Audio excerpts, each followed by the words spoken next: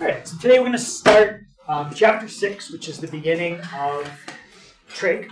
So what I like to do is just look at the word and just break it down. So is there any part of the word that anyone recognizes? Either a prefix, suffix, something in the middle? Yeah? Try. Try? As in 3 as in triangle. All right, so try is a prefix for 3. Yeah.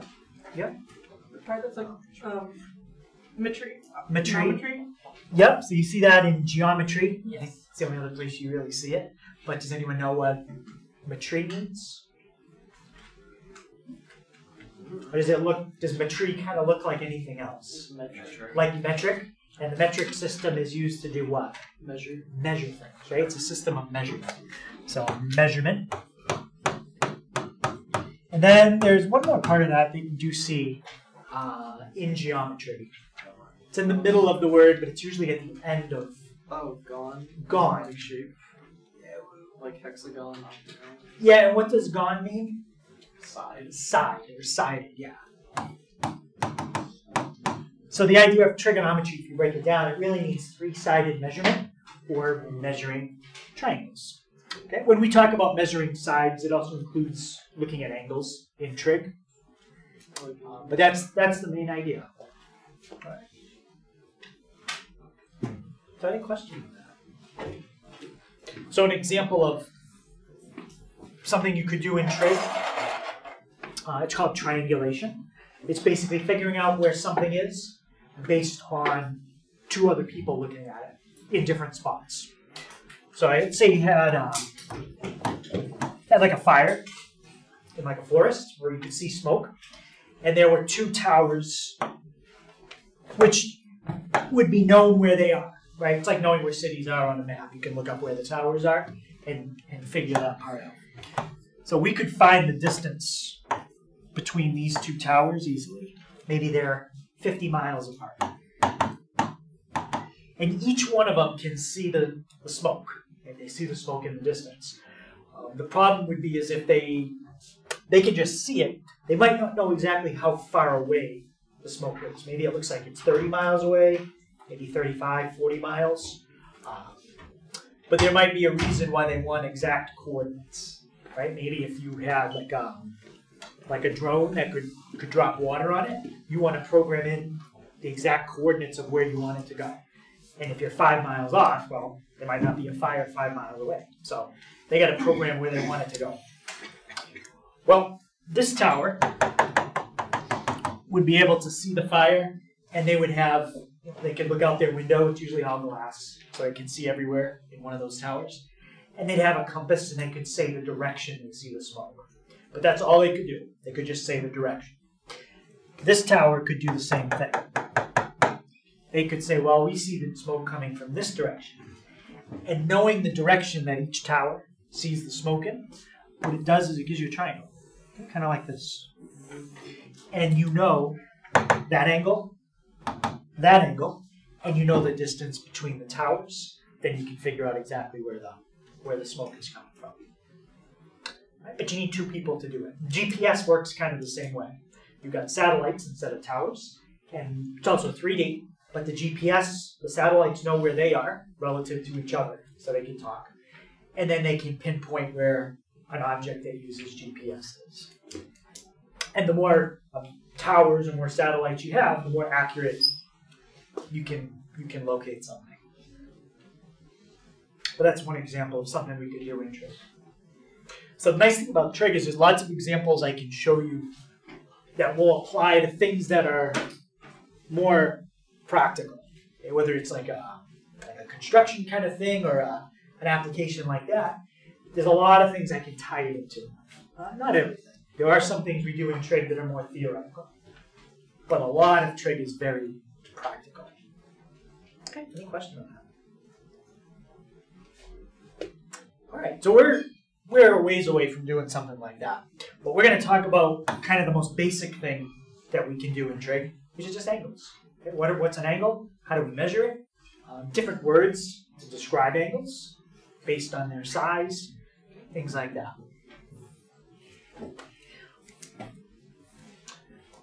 Now, first of all, when you talk about an angle, there's really two different ways you can think about an angle. You can think of it as inside of a shape, or you can think of it as off to the side, kind of by itself. But whether you're talking about this or that, they're both angles. The differences in a polygon. What do you call these two things that are making up the sides of that angle? Array. What are these? Arrays. Like a ray. In a polygon, these two things aren't rays because they don't go on forever. They are... They're not lines because they also don't go on forever. Just sides. And the sides are what do you call it in geometry? It has a certain name to it. A what? Segment. Line segment, yeah. So in a polygon, you can have two line segments coming from the same point to make up an angle, or in the picture on the right, you do have two rays. Okay, but these are both considered angles. One's in a polygon, one's by itself. Okay, so some of this is probably going to be review. So an angle that's by itself is made up of two rays, and the two rays have to start at the same point, and that's called the vertex.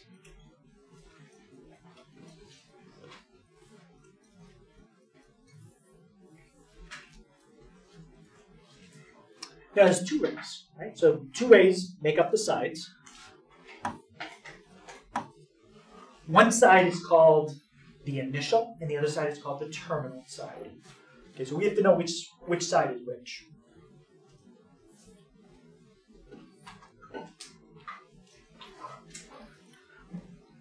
So let me label it in this picture. Bottom is the initial,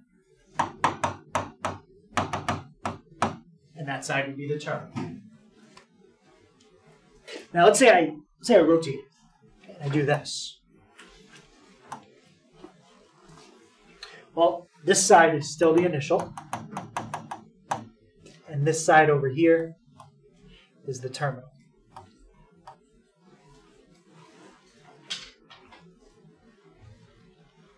The idea is the way you figure out which side is which is if you have two rays and you're standing in between them. If you rotate counterclockwise, whichever side you would end at, like if you went like this, that's the terminal. The terminal is where you end, and where you start is the initial. Okay, so as you rotate counterclockwise in between the rays, you end at the initial, you end at the terminal, and you start at the initial. So when I write down CCW, that stands for counterclockwise. CW would be clockwise.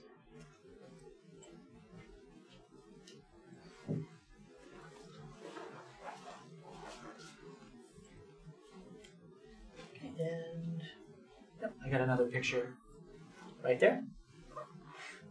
So the initial side is the one that's on the bottom. Terminal side is the one that's pointing up and to the right.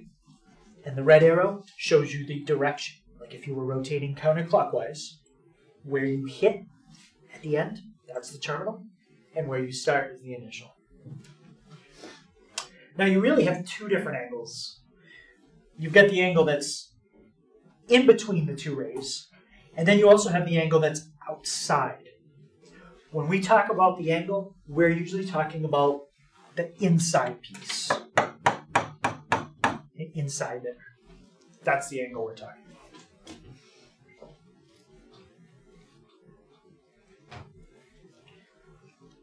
Okay, so any question on that idea of like initial side and terminal side?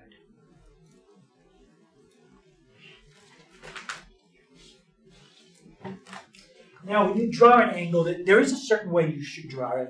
Like if you're going to draw, let's say, a 90-degree angle, you shouldn't really go like that. Okay, that's kind of like it's been tilted. So if you really want to draw a 90, it should look, well, that's not perfect, but it should look more like that. The idea is the initial side should always be horizontal, and it should point to the right. Okay, and I'll tell you, there's a name for that. I'll tell you what that's called in a second.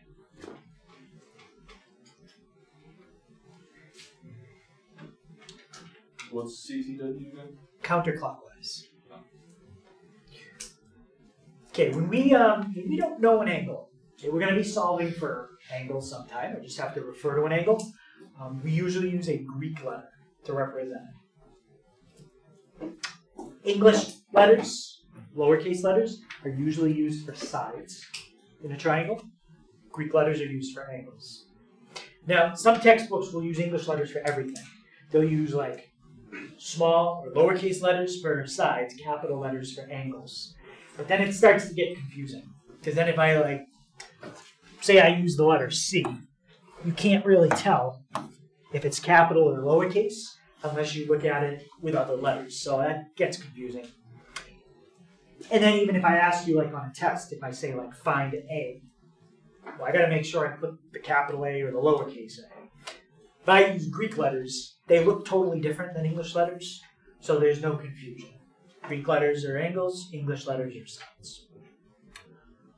We're not going to use all of these today, but we'll just kind of go through these and which ones they are. So this is the first one. Does anybody know what Greek letter that is? Alpha. Yep, that's the Greek letter for alpha. These are all lowercase.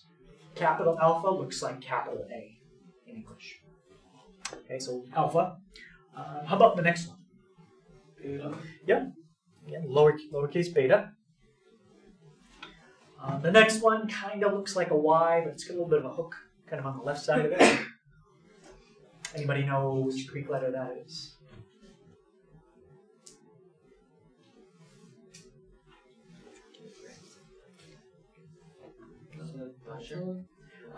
Delta, well, lowercase delta looks kind of like a D, and capital delta looks like a triangle.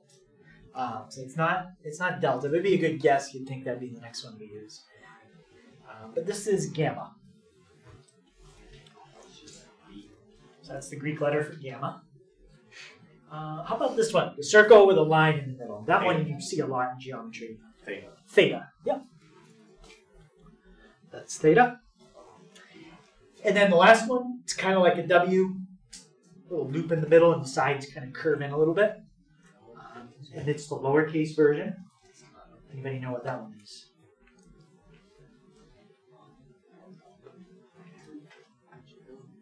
The capital version looks like this. Oh, Omega. That's omega. Yep. So we don't really use the capital. If you do anything with resistance or ohms, you might talk about that in physics or electronics or something. But we don't use that. When you have to do angles in a triangle and you're missing all three, these are generally the three that we use: alpha, beta, and gamma. Just the convention. We normally use those three. If you're talking about a single angle all by itself, not part of a shape or anything, a lot of times we'll use this one. And the omega, that one comes up when we do transformations. So we've done shift, stretch, reflect for every function we've studied. We're going to do the same thing with trig functions. We'll shift, stretch, and reflect them. And that sometimes that's one of the letters they use. Yeah. So omega's transformations and theta was what again? Theta, I've seen that just when you're talking about a single angle. I'm going to do something like this in a second. I'm going to give you a definition of an acute angle, and I'm just going to say it means it's between 0 and 90, and I'm going to use that to represent my angle, theta. So I've seen theta when you're just talking about a single angle, all by itself. And again, that's just a pattern. It's not saying you have to. You can technically use any letter you want to represent an angle, even English letters. But we'll stick with Greek letters just to keep it simple. So theta is basically the equivalent of x. Yeah, like x or y or any variable. X and y are used a lot in algebra. Theta is used a lot in trig. Yeah.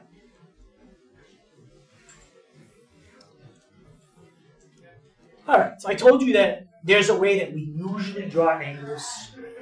So it makes the initial and terminal side easy to see. That's called standard position. For an angle to be in standard position, two things have to happen. One, you draw the vertex of the angle right at the origin. And two, make sure that the initial side is horizontal and pointing to the right. That would mean it's on the positive x-axis.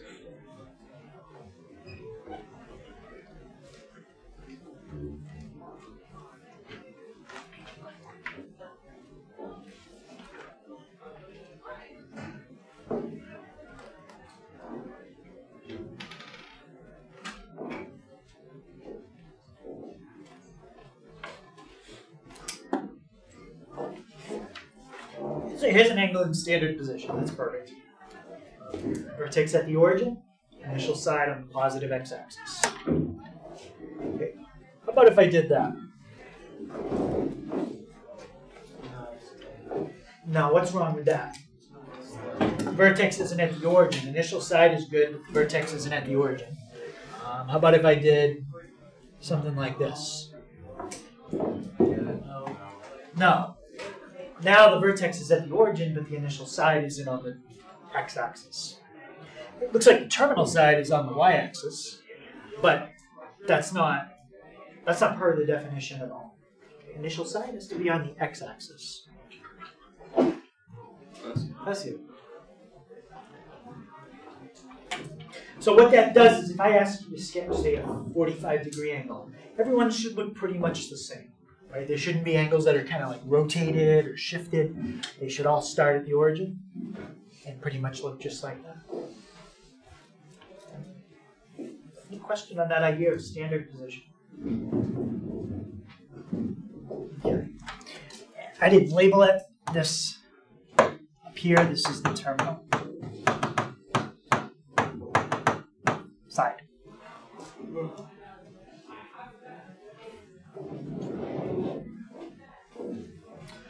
Okay, so one unit that we can use to measure angles is degrees.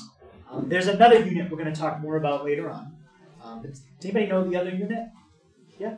So it's minutes, seconds, and then isn't there a third? So you can break an angle into degrees, minutes, seconds. We don't really study that. You can. So there's another way, but we don't do it that way. It's another unit that we use besides degrees. Radians. Yeah, so we'll talk about radians.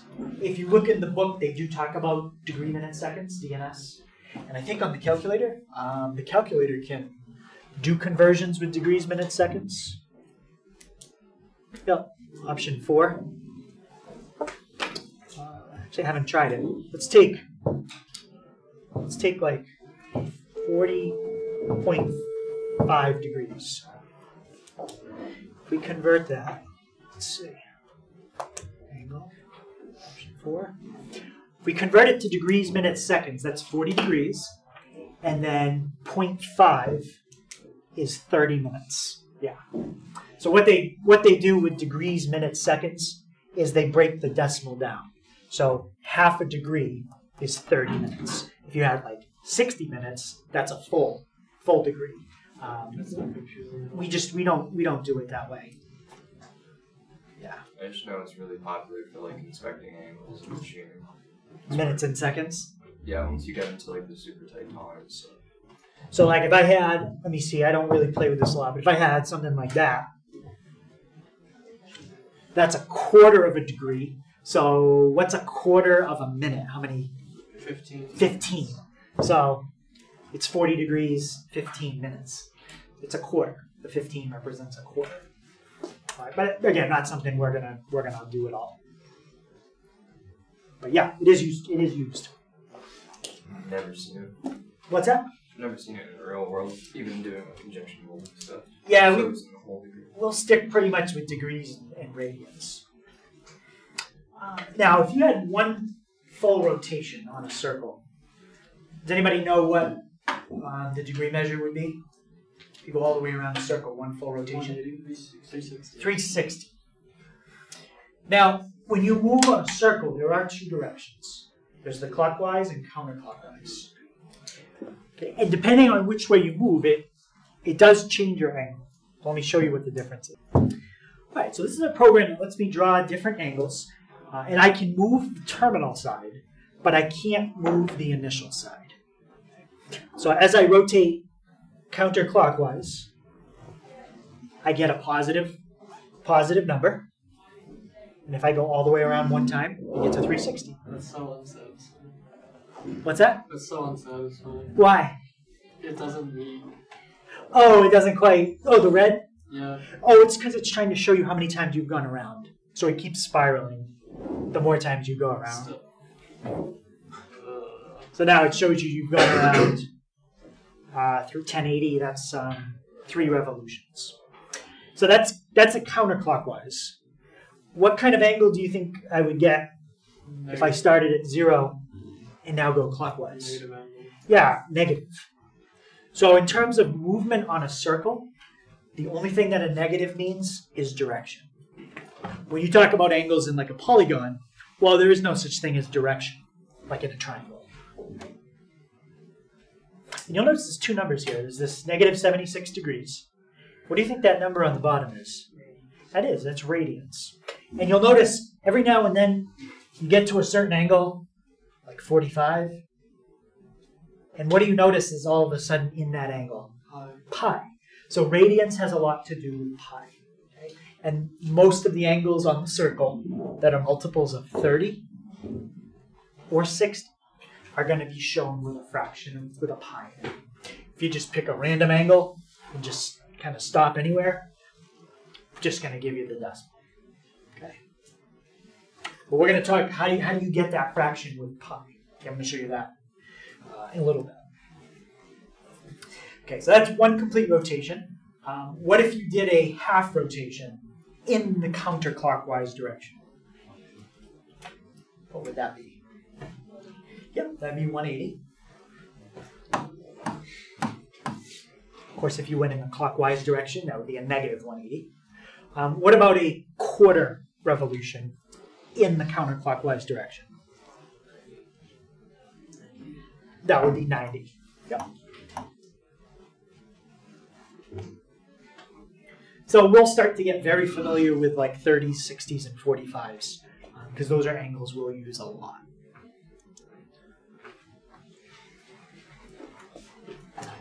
Any questions on any of those numbers? Again, when you talk about certain shapes, sometimes certain angles are too big to be in the shape. Like in a triangle, you'd never have an angle that's 180 degrees. That one's too big. Maybe in like an octagon or something, you could have an angle that big, but not in a triangle.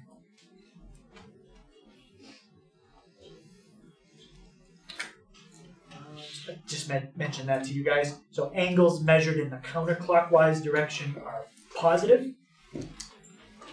And in the clockwise direction, they are negative. No.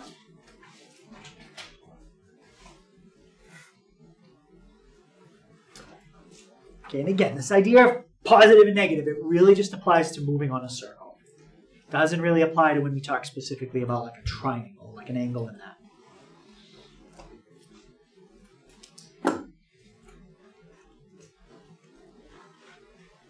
Okay, and I do a little arrow so if you know, like counterclockwise, you can think like that's like you're loosening something. Clockwise, that's like you're tightening something, if you're a mechanical person.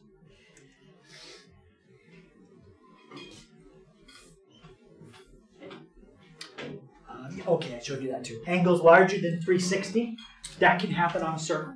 And that just means you've gone around more than one revolution. In general, going around more than one revolution is complicated. It makes the angle bigger, makes it harder to work with. So we're going to learn how can we take angles that have gone around more than once and simplify them to a smaller number. And of course, when I say simplify, I mean simplify, but don't mess up the problem. So you can simplify it and still get the same answer. It just gives you an easier number to work with.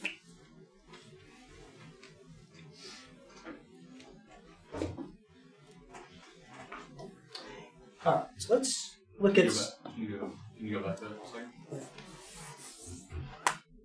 Okay, so I'm going to look, actually, before I even go to the next page, I'm going to bring that diagram of the angle back up. And I want to show you two different angles, and then I'm going to ask you a question about it. Okay, I'm going to draw 90 degrees, and then I'm going to draw 450. Okay, so there's 90. And what I want you to focus on is where the initial side and the terminal side are. So look at the initial side, look at the terminal side. Now I'm going to draw 450. How do the initial side and terminal side compare now to where they were before for 90? Exactly the same spot. In fact, if that red spiral wasn't there, and you couldn't see this, couldn't see that, you wouldn't know the difference between 90 and 450. Or between 90, 450, and that one. You wouldn't be able to tell the difference between any of those. So there's a name for that. Okay, when you draw different angles like I just did, 90, 450, 810, and the initial and terminal sides end up at the same place, those are called coterminal angles.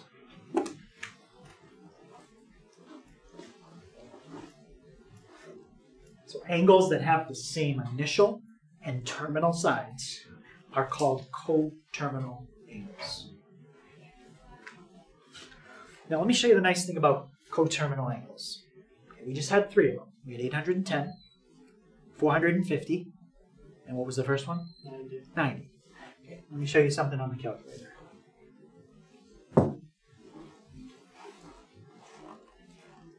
Now we're not going to learn about sine, cosine, and tangent today, but we are going to learn about them either tomorrow or Wednesday. I'm not sure. We're going to look at them later in the week. All right, let me type in.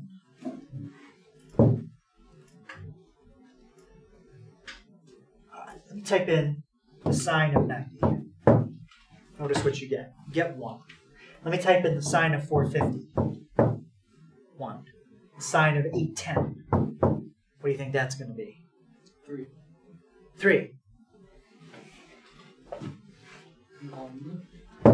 1. I was right. Yeah. So all of them come out the same because these are all coterminal. So if you ask me to do something with 810 degrees, I would rather make that number smaller, like 90. And then I know, even though I made it smaller, I'm still going to get the same answer. It's just making it smaller gives me something easier to work with. So the question is, how can you make it smaller? What can you do to 810 to change it to 450? And then we can do the same thing again to change it to 90. Yeah? Subtract by 360. Yeah. Anytime you add or subtract 360, you're finding an angle that's coterminal because you've just gone around one extra time. So to find coterminal angles, you can add or subtract 360 degrees. So let's say you gave me an angle of, I don't know, 2010 degrees. You wanted me to figure out something about it. I think, well, that's kind of complicated. 2010 degrees, I've gone around a bunch of times.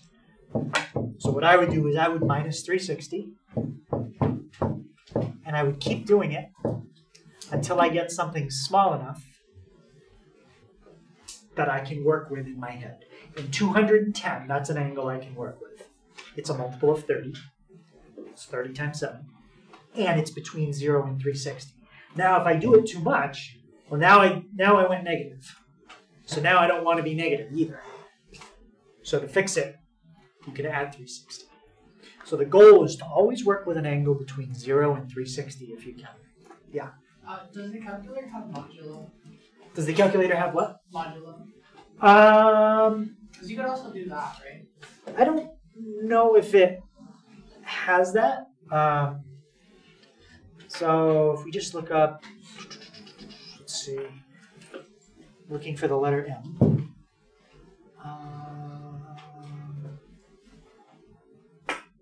So I don't see mod. Yeah, I know in computer languages the % symbol is used for modular math. If it doesn't have it, you could program the calculator to do it. But I don't know if there's a button for it, or if it's called something different. I'm not thinking of off the top of my head. My calculator got this for all those sign numbers. It just Okay. went a bunch into the negatives. So when you look at the top, yours says radians right there, doesn't it? Yeah. So when we start using the calculator to do some of these things, there's a new setting we're going to have to pay attention to, and it's whether the calculator is in degree mode or radian mode. So not critical for today, but since you just brought it up, I'll show you real quick. When you press mode, if you go to the fourth option down, one says radians, one says degrees. If you see a number with a little circle above it, then you know that number is in degrees. And if we need to do something on the calculator, we need it to say degrees. I'm going to show you how you know if something is in radians. And then you'd highlight radians and hit enter. Okay, I haven't shown you radians yet, so I'm not going to get into that part. Okay, but in mode, there's an options for radians and degrees.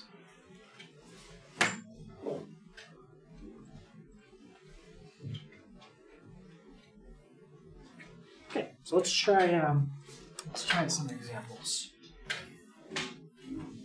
So they want us to draw a picture of the angle, and then find two angles that are coterminal. One positive, one negative. And the first angle is 30 degrees. Okay. If we're going to be sketching in standard position, where does the initial side always go? Always put it on the x-axis. Positive x-axis. And now 30 degrees is going to be in the first quadrant. Where roughly would you estimate it? Like halfway? Like where's 30? Yeah, it's below 45. The quadrant is 90. This is 1/3 of the way through the quadrant. Okay, so just draw it the best you can. Maybe something like that. Okay, so 30 degrees. Now we want to find an angle that's coterminal. And positive. And negative. So what would be an angle that's coterminal with 30 that's positive? And there's an infinite amount. Just give me the first one you'd get to. 390. 390, yep. So you can add 360. Or what's an angle that would be coterminal and negative? Negative, what did we say? Negative 330. Negative 330. Just subtract 360. And that's it. At no point are you ever going to be asked to sketch angles exactly and be graded on how close did you draw it to 30 degrees. That's not really what trig is. Yeah. I found it. Oh, you found it? Yeah. Oh, what's the name of it? You go to mount, and then you go to num, and you press 0. It's called remainder. Oh, it's called remainder. Okay. So it gives you the remainder when you divide. You Two kind of numbers. have to use it in a weird way. So, But it's there. yeah. Okay. Yeah. Right, let's try another angle. So that's 30. About 145. So here's your initial. Let's start with the quadrant. What quadrant is 145 going to be in? It's going to be in quadrant 2. Now let's narrow that down a little bit. Is it closer to 90? Closer to 180? Or exactly in the middle? Closer to 180, yeah. Okay, we're going to eventually learn that the 45s are 45, 135, 225, 315. So 145 is actually a little closer to 180. And you start as best you can. So we got 145. And now I want an angle that's coterminal and positive. 505. 505, yep. And how would you get an angle that's coterminal and negative? Subtract 360. Yeah. And to be clear, when you're doing addition and subtraction, like if you press one of these 4 buttons over here, it doesn't matter if it says degrees or radians at the top. The only time it matters for degrees or radians is if you start pressing buttons that have the trig in them, sine, cosine, or tangent. And the inverse sine, inverse cosine, and inverse tangent. So we'll take 145 minus 360, and it gives you negative 215.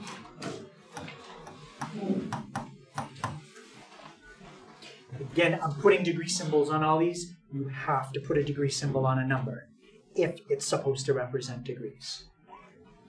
If you write something like this, you just wrote 30 radians. We're going to learn, but radians does not have any label. That's how you know it's radians. Okay? If you're talking about an angle, and you have a number without anything on it, it's radians. If you want it to be degrees, you put the little circle. All right, let's look at last one here. Negative 45 degrees. Okay, what quadrant is my terminal side going to be in for negative 45? It's going to be in 4.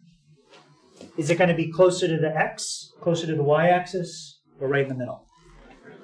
It's right in the middle. 45 is right on, splits the quadrant right in half.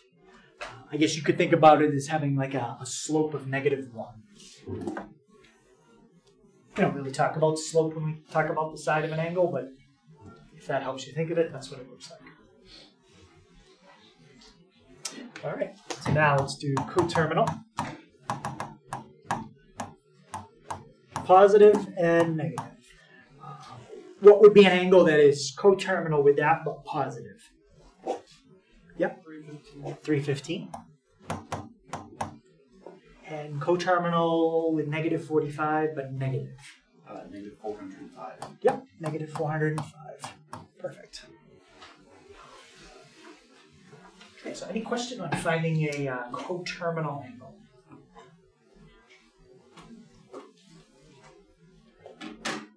Okay. Now we're going to talk about some different words we can use. I think I already showed you this one, but to describe an angle. And the first one is an acute angle. What's the definition of an acute angle? There's actually 2 parts to it. Yeah? Isn't it? It's just less than 90 degrees. It's like... So it is less than 90, but I can think of an angle that's less than 90 that is not acute. Okay. So there's one other part to it.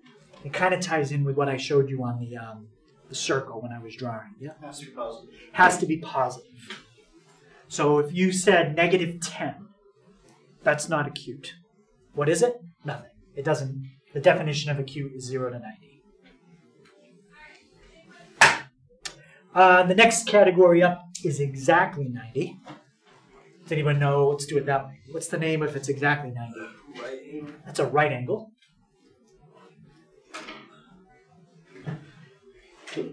What's the next category up from there? Obtuse, and that means it's what? It's past greater than 90, less than 180. Right, it has to be greater than 90 and less than 180. And when we're dealing with triangles, that's as big as angles get. Can't go bigger than 180. Can't even be exactly 180 in a triangle. Because if it was exactly 180, does anyone know what you call that kind of angle? Line. Well, yeah, it's a straight angle. Right? Straight angle, it makes a line. And then bigger than 180. Does anybody know what that's called? It's not a name you hear a lot. It's called a reflex angle. When it gets bigger than 180. Not sure if there's an upper limit on that. If it's bigger than 180 and less than 360 or not. But if you look up reflex angle, it's definitely bigger than 180. Right, but those are the main categories. Now these all describe a single angle. Now we're going to talk about a term that describes a pair of angles. And the first term is a pair of angles that are complementary. Does anybody know what it would mean if 2 angles are complementary? And there's two parts to this definition as well. Yeah? They have to be the same. Or No, they don't have to be the is that same. a supplementary one? No, they don't. They can be different for supplementary as well. Combine to make 93. They have to add up to be 90, and both of the angles have to be positive. So if you said like negative 10 and 100, no, that's not complementary. They have to be positive angles and add up to 90. And then there's another name you usually study with this at the same time. Anyone know the other vocabulary word for a pair? It connects to complementary. Yep. Supplementary. Supplementary. And what's that? They add 180. What adds to 180? The values of the angles. And What else? They have to be positive. So if you said, what about negative 10 and 190? Nope. Adds to 180, but that's not supplementary. Supplementary has to be positive angles that add to 180. So when you say they have to be positive, do you mean like rounded down? Like if you have an angle greater than like 360 or less than 0, like would you get it back to a form where it's like between 0 and 360? No, you have to use it the way it is. You can't find an angle that is coterminal with it. You got whatever they give you in the problem, that's what you need to use. What if they give you like an angle that's bigger than 360 or smaller than 0?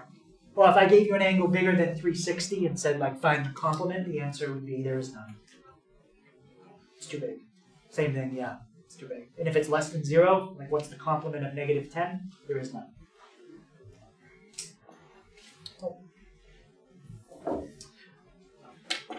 So negative angles do not have complements or supplements. Neither do angles that are bigger than 360.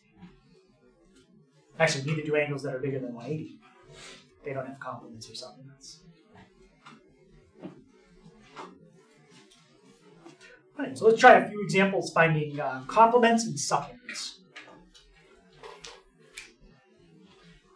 Okay, 48 degrees. Okay, what is the complement? In other words, what angle would you add to 48 to make it 90? Yep, 42. And what would be the supplement of 48 degrees? Yep, 132. 132. Yep.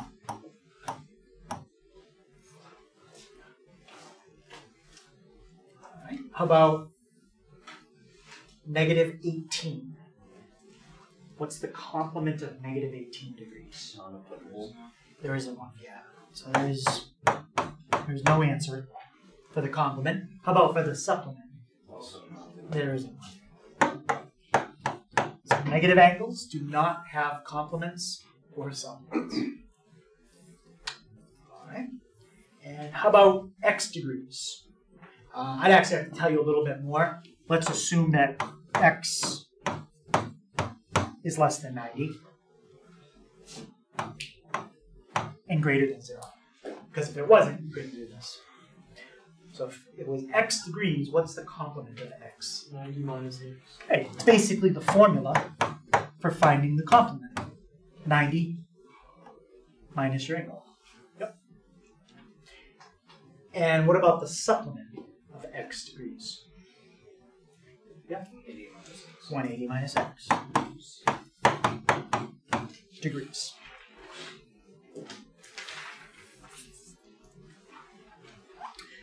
Any questions on that?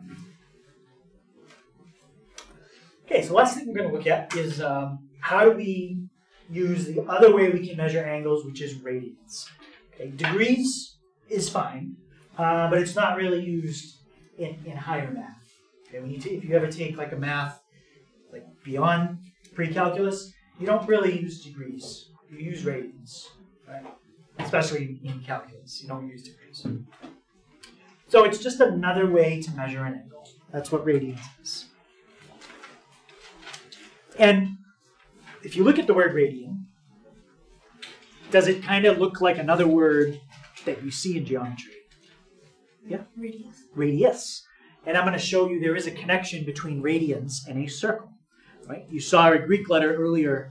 You saw the Greek letter pi when I was showing you that chart. And pi has to do with circles. So that's the connection. Okay? Radians has to do with a circle.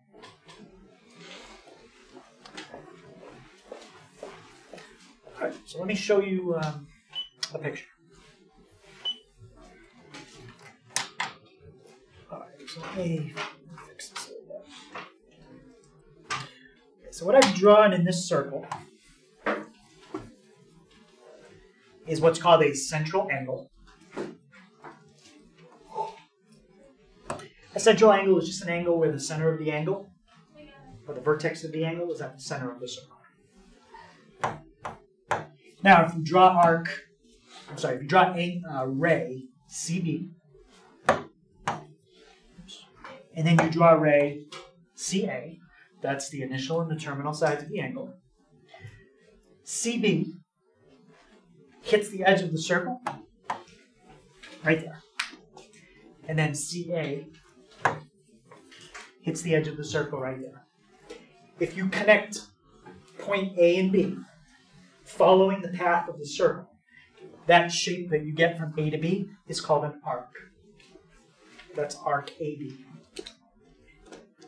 Any question on what I've labeled in that diagram? So what I'm going to show you now is basically what does 1 radian look like? Not how do you convert it between radians and degrees, but just what does a picture of 1 radian look like? Well, if you draw something like that, this angle would be 1 radian as long as 2 things measured exactly the same in that picture. If the length of the arc in red and the length of the radius in that circle came out the same, then you would have a picture that is 1 radian. That's the definition of a radian. It's when the length of the arc matches the radius of the circle. Now that doesn't always have to be true. I tried to draw that one to scale. I think that's a pretty accurate picture for what 1 radian would look like. But if you had something like this, you draw an angle like that, does this arc look like it's the same length as that radius in blue? No, the arc is a lot smaller this time. So that angle is a lot smaller than 1 radian. Likewise, I could draw the angle bigger, and then the arc would be bigger than the radius. But if the size of the arc matches the size of the radius, that's a picture of 1 radian. And that's pretty accurate. That's about what 1 radian looks like as a picture.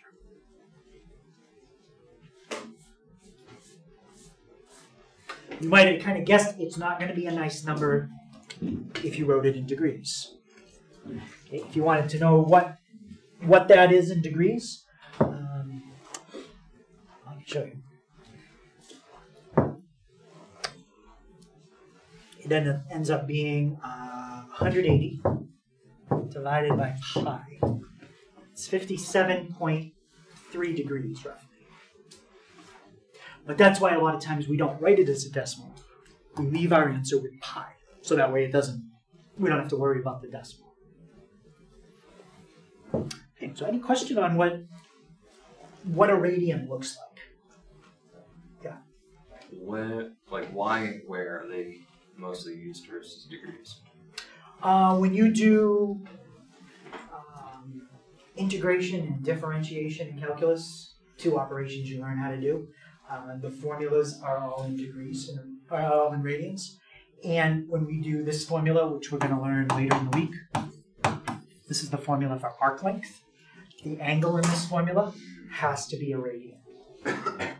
So it's a very simple formula to find arc length as long as your angle is in radians. If your angle is not in radians, then the formula doesn't work. So that's an example where you have to use radians. And that's a better example because we're actually going to do this on Tuesday or Wednesday.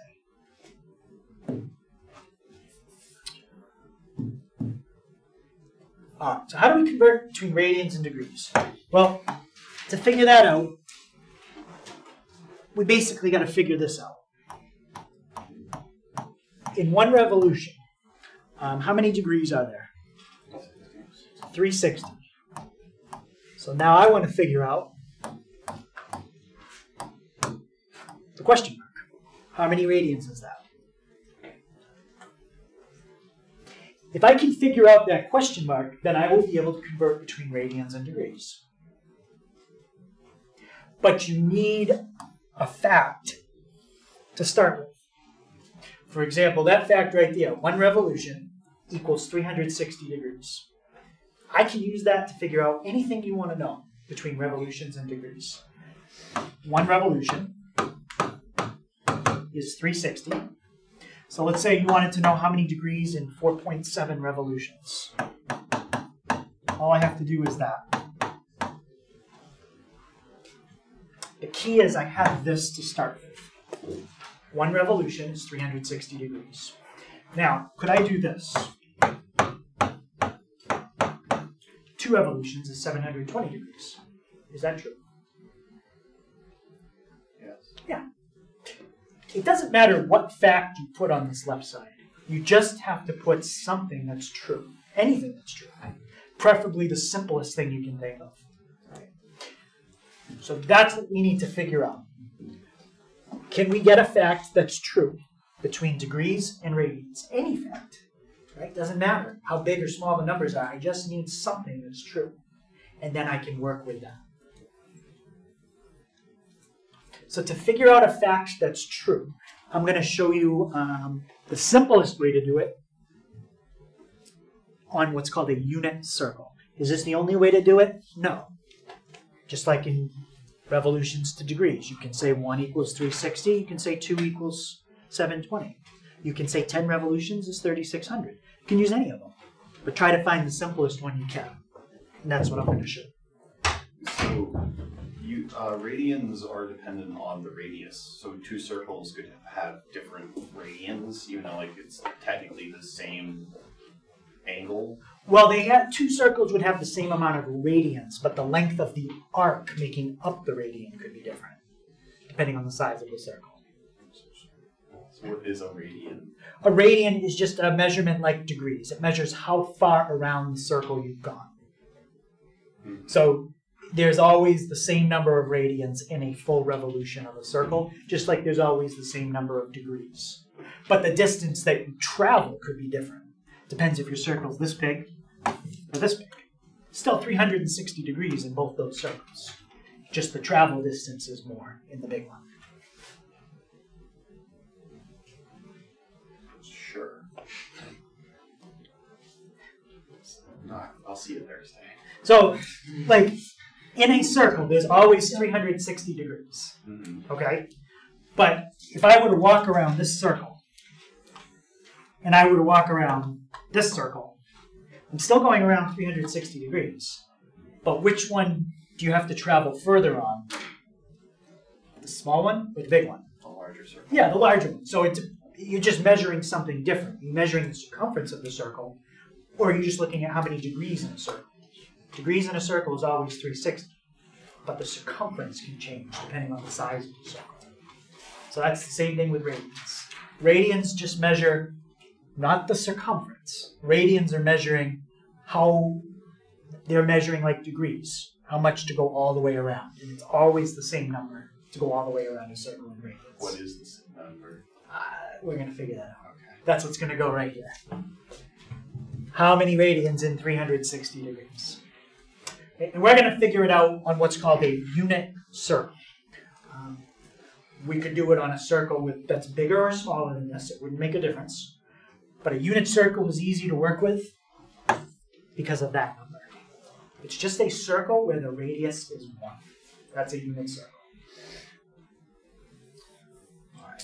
And here's the fact that we're going to use. In a unit circle, the measure of the angle. So what do I mean by that?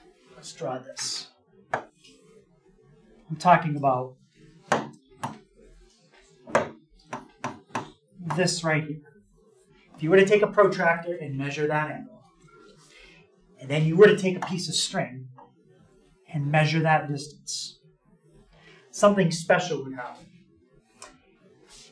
If this came out to, let's say,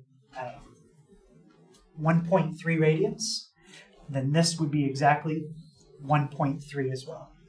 Feet, whatever unit you were using. If this angle was 2.6 radians, this would be 2.6 feet. If this was 5.9, this would be 5.9. These two things always match each other. The size of the arc and the size of the angle on this type of circle, okay, on a unit circle. So again, on a unit circle, the measure of the angle in radians is the same as the length of the arc. Always. So if the angle is 4.2, the arc is 4.2. The angle was 9.7, the arc is 9.7. The two numbers always match each other on a unit circle. So we can use that fact to figure out how many radians are in a full circle.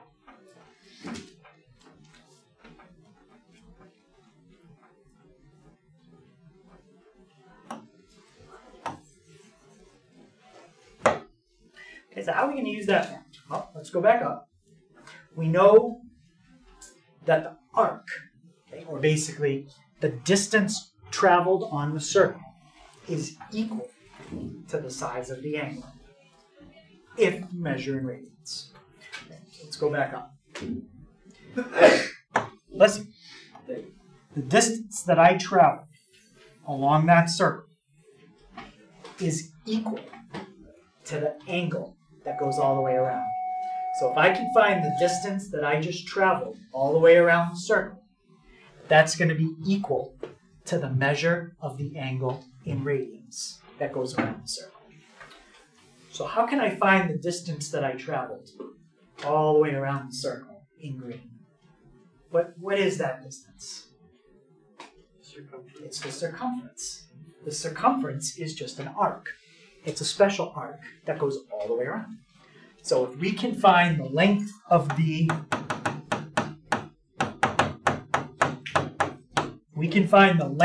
circumference, that will be equal to the angle that goes all the way around the circle.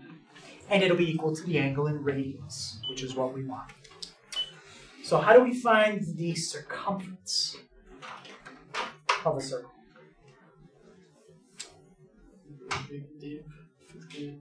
Yeah. What's the formula for circumference?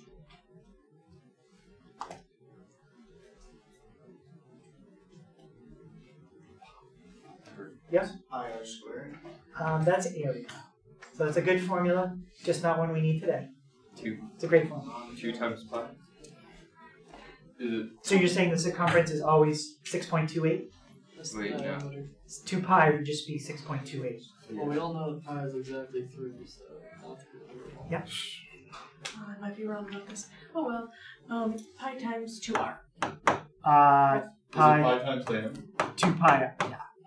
The circumference is 2 pi r. You know what? I was close. So keep in mind what we're finding. If we can find the length of the arc that goes all the way around the circle, that will be exactly the same number as the number of radians that go all the way around the circle. Okay. So let's see if we can find that length. What's my radius in this circle? 1. So my circumference is 2 pi times 1, which is how much? 6.2. You can leave it in terms of pi. It's 2 pi. So there are 2 pi units. That's the length of the circumference. What is the circumference the same as? The central. The number of radians.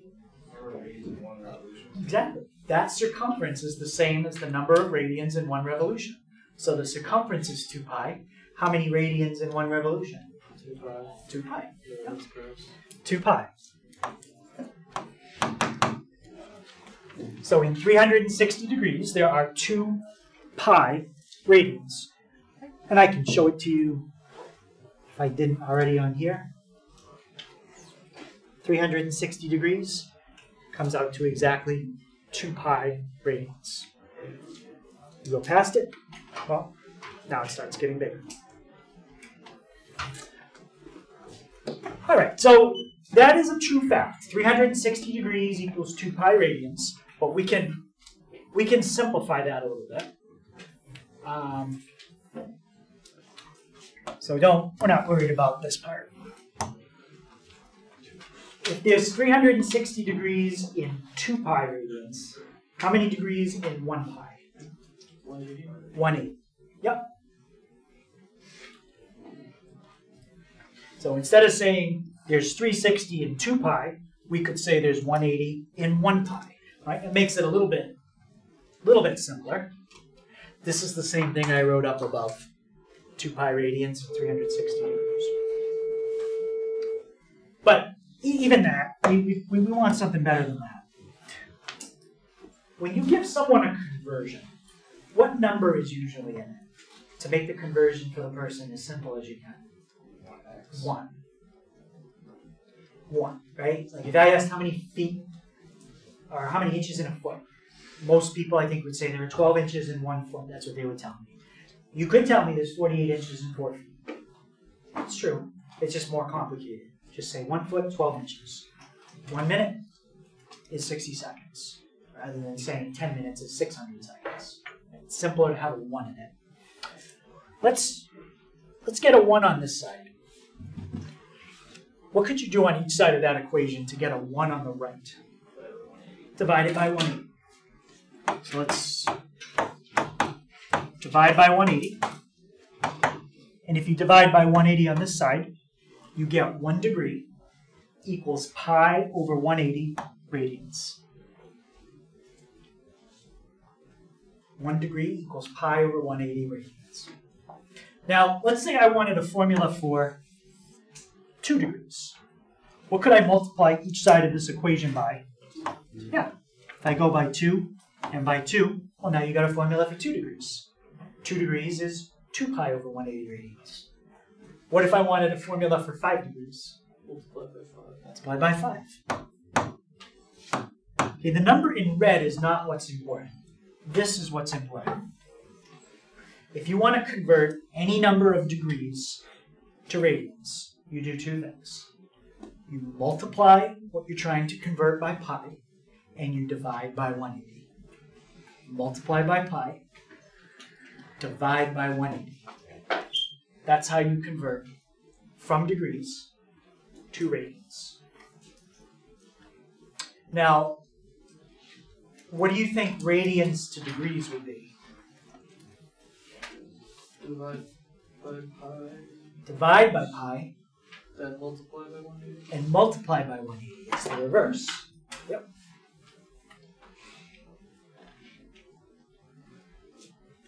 So it's kind of similar. It can be a little tricky to remember. One of them's times pi. One of them's divide by pi, times 180, divide by 180. How do you remember which one is which? Well, there's an easy way to remember it, as long as you can remember what I'm about to tell you.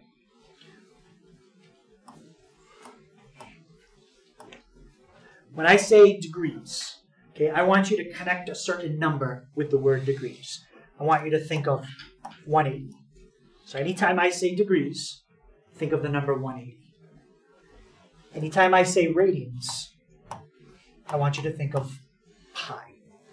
Okay, if you can remember those 2 things, then all of this becomes automatic. Degrees, think 180.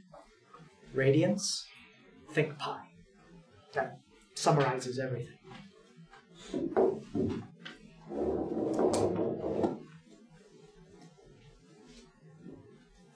Right, now we'll just finish up trying a few examples. Does everybody have the steps? Okay. So let's start with 30 degrees. Okay, they want us to convert 30 degrees to radians. Well, what I like to do is let's make 30 a fraction. What could you put in the bottom? 1. Yeah, put a 1.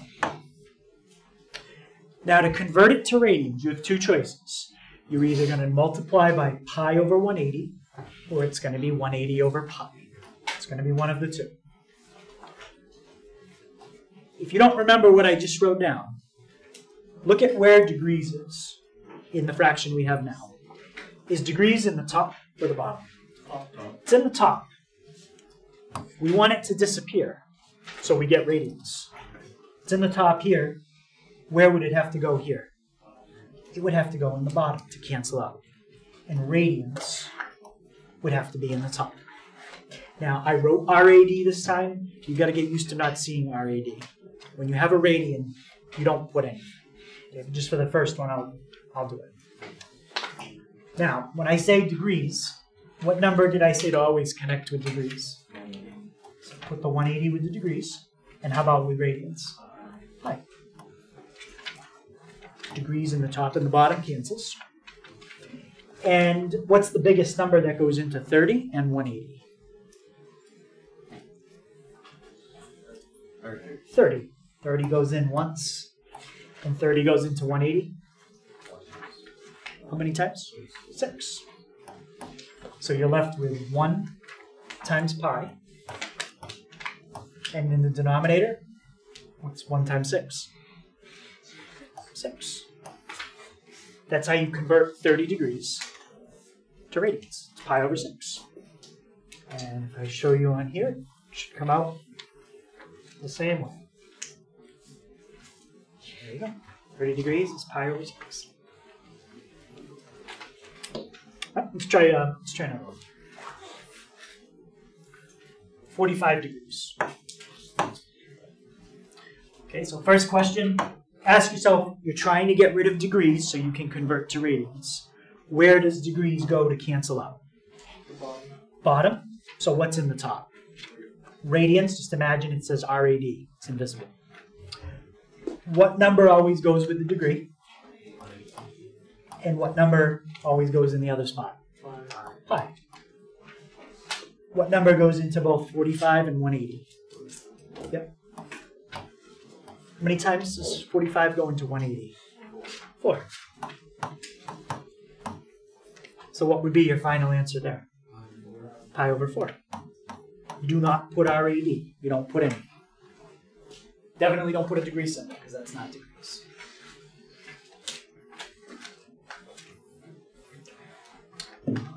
Let's try it this way. Now we're going to convert back. Okay, for the first one, I'll put RAD, just so you can see it.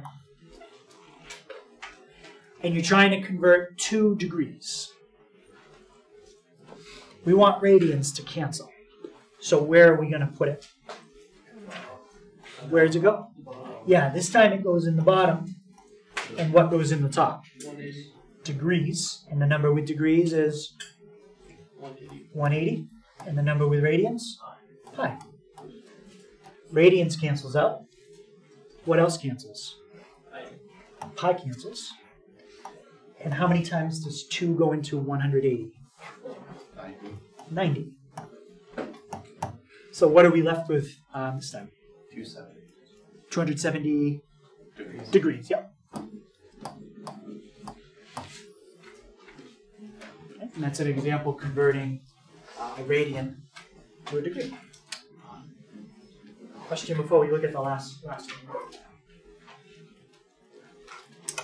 So the last one, it's pretty much the same thing. It just says to round your answer off. So when you see round, do not leave pi. They want you to write out the decimal. Okay. So you're trying to convert degrees to radians. What would go in the bottom? 180 degrees. And what would go in the top? Pi.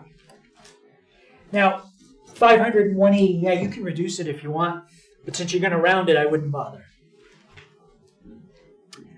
500 times, and how do you think I'm going to type in pi?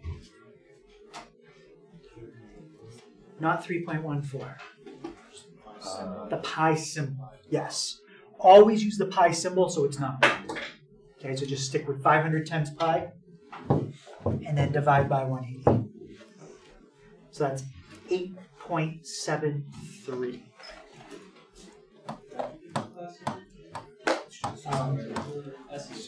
The pi symbol is second, and then the up arrow for the exponent. Do I put RAD on that? No. Okay, so there's lots of different questions in the homework, but they're all very quick questions. Okay, like find the complement, find the supplement, things like that.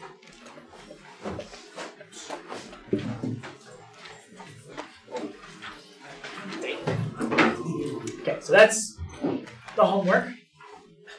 Again, they're all like find the complement, find the supplement, change the degrees, change the radians. Is this a Q? Yes or no? Is it obtuse? Yes or no? I think you'll probably be able to do that in under 15 minutes. It's pretty quick. So tomorrow we'll go over that. And then we will finish 6.1 part 1. Probably start 6.2 part 1. And then we'll finish 6.2 on Wednesday or Thursday. Okay? We'll see how it goes. That's all.